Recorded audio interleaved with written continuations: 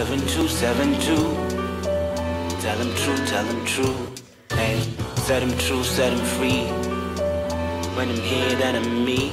Xylos heaven. 07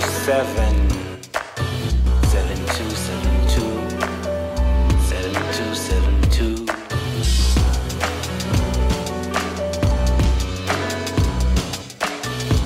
The other day I was wondering what heaven must be like.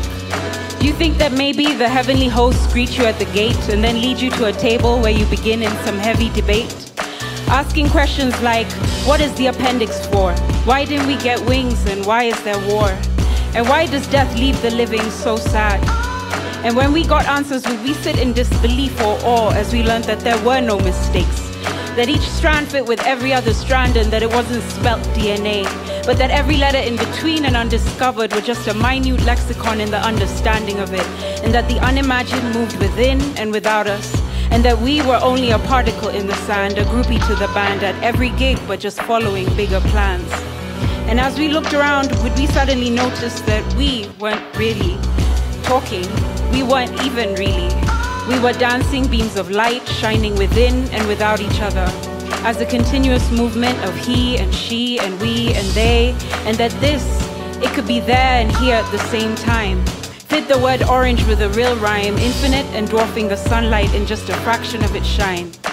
And then, if we could still talk, we'd ask, did I die or am I on some seriously cool hallucinogens? What the heaven is this? And we'd hear an answer like, you have always had this light. It moved within you every day. You have never existed without it. It has never changed. You call it love. It's synonymous to life. Without it, there exists nothing. It illuminates and guides.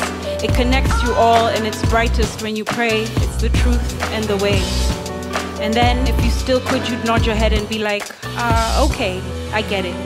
So, you mean I could have tripped like this every day? Xylos heaven.